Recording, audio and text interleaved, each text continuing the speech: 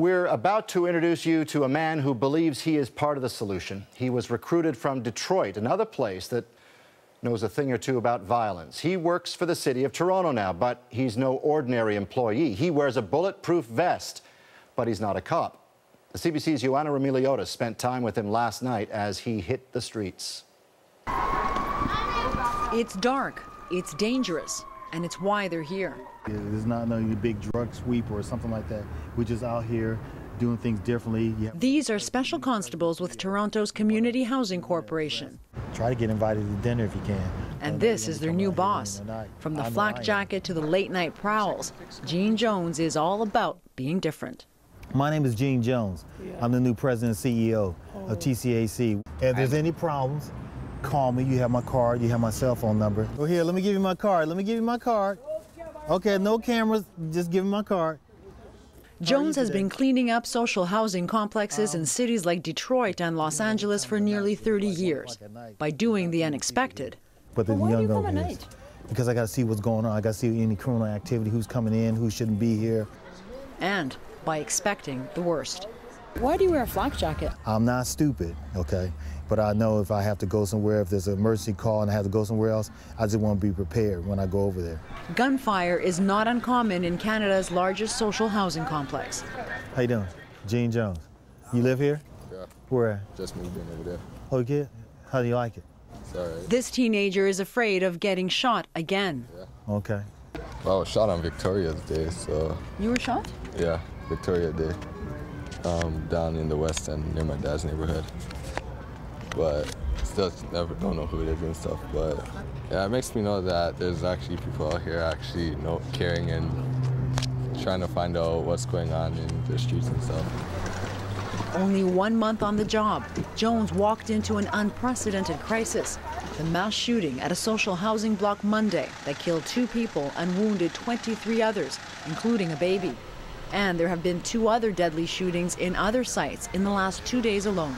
Have you ever seen anything or encountered anything like that in Detroit or anywhere else in the U.S.? Nothing like that in any social housing, public housing in the United States. Nothing of that magnitude.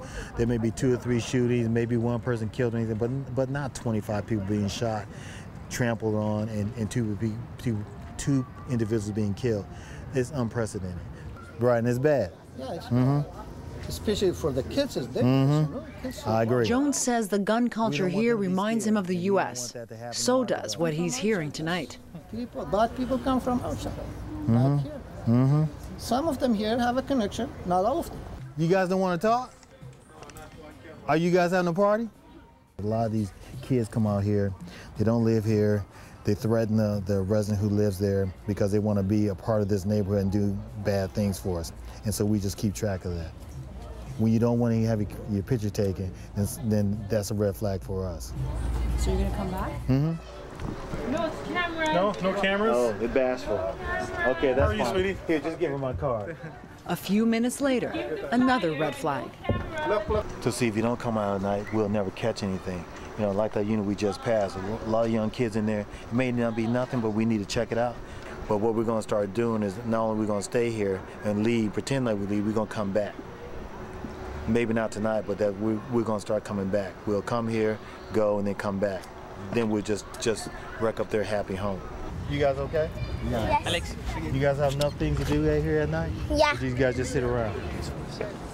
People who want to take advantage of our kids, especially these former prisoners who are trying to come back to our developments, trying to recruit these young kids. That's what we need to start identifying.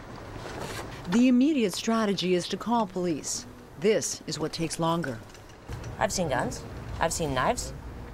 Last summer, the SWAT team busted in a door over here. You can be anonymous. You don't have to give your name. And this is why we're here now. Yeah. The new CEO wants to promote, and he doesn't want the residents to be afraid to call anymore.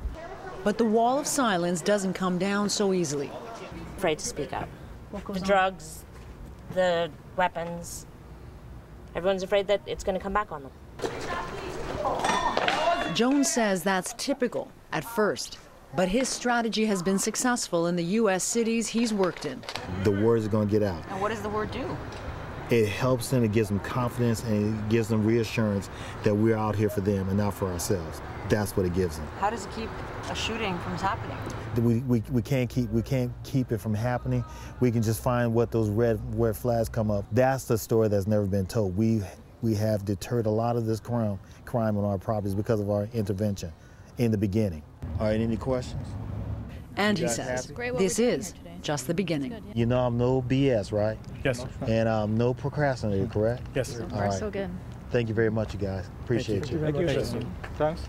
Joanna Vermeliotis, CBC News, Toronto.